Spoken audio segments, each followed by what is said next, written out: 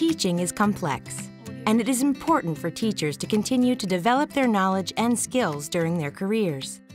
Professional development is considered to be particularly important in math, especially for elementary teachers who often don't take many math classes in college. Can professional development that focuses on math content improve elementary teachers' knowledge and instruction, and ultimately their students' achievement? A new report by the American Institutes for Research and commissioned by the Institute of Education Sciences at the U.S. Department of Education addresses this question. The study tested a three-part professional development, or PD, program. The first part was Intel Math, an 80-hour summer workshop to deepen teachers' knowledge of grades K to 8 math content. The second and third parts totaled 13 hours during the school year and were designed to support teachers as they built what they learned from the summer workshop into their instruction.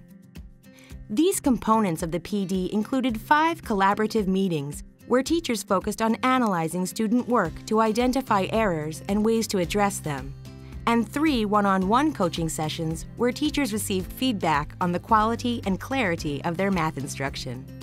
Mike Garrett, AIR Vice President and Institute Fellow, is the study's principal investigator. The professional development was designed to help teachers understand the underpinnings of the math they teach, so that then teachers would be able to explain them clearly to students and respond to students' questions.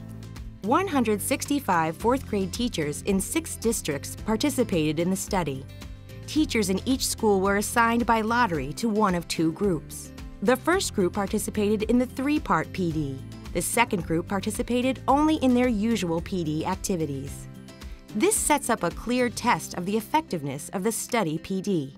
We found that the PD had a positive impact on teachers' knowledge, a boost of 21 percentile points on a math test we gave the teachers.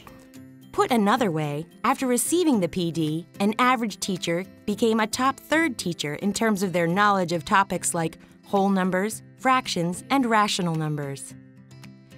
The PD also had an impact on one aspect of instruction. Teachers who received the PD more often gave conceptual explanations of the underlying math, such as explaining the why behind math procedures or comparing different approaches to the same problem. In other words, they taught richer math lessons.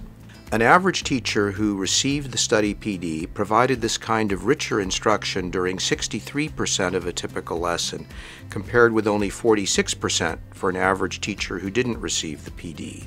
While these improvements to knowledge and the richness of teachers' math instruction are encouraging, they didn't ultimately lead to a positive impact on achievement. Why not? The study can't say for sure, but if PD is to improve student achievement, it should focus on aspects of knowledge and practice that are important for student learning. Correlational data from the study instead showed that students of teachers with more knowledge or richer math instruction generally did no better on math tests at the end of the school year. The study looked at 2 other teaching practices to see if the same pattern held. One of these practices looked at whether teachers used unclear, imprecise, or incorrect math language or notation in class.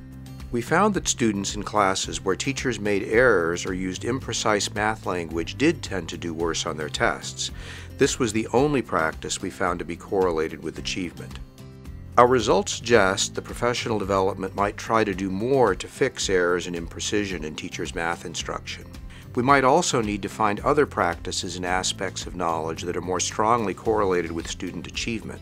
These are some of the issues that future studies could look at as we continue the important work of equipping math teachers with what they need to promote student learning.